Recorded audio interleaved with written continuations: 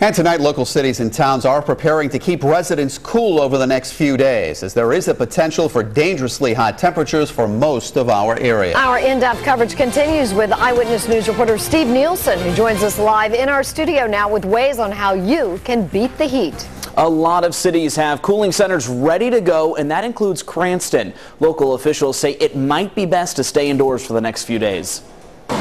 The sun is beaming, and that means scorching hot days ahead. Carlos Lopez with the city of Cranston says to be careful as this heat continues. Be safe.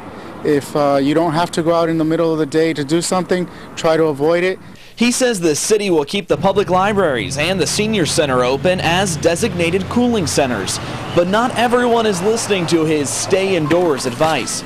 Residents were running up the court playing basketball, but most agreed they'd like it to be cooler.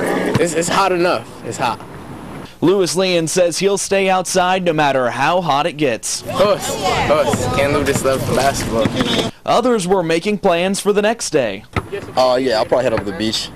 But Cranston officials urge them to drink plenty of water if they stay outside. Lopez says the residents most in need of the cooling centers will be senior citizens. And certainly we want to be cognizant of our senior neighbors, especially if you live next to a senior or near seniors.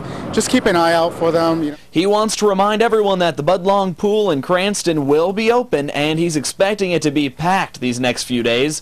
But again, he says to try to stay indoors if you can. Hey, try to do your errands either early in the morning or later in the afternoon when there's, a little bit of shade and hopefully things cool down.